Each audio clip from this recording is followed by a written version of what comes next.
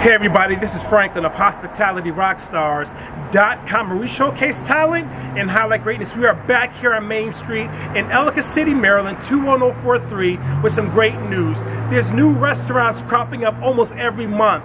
There's a Big Little Cheese restaurant there at 8191 Main Street. Across the street from that, there's Thomas at the Times building. There's a cigar bar, and in the bottom floor will be another restaurant with jazz music playing, comedy clubs happening, outdoor seating happening, and also I'm standing in front of the gallery. You've seen it here, you passed this corner millions of times, you probably saw it somewhere on the news.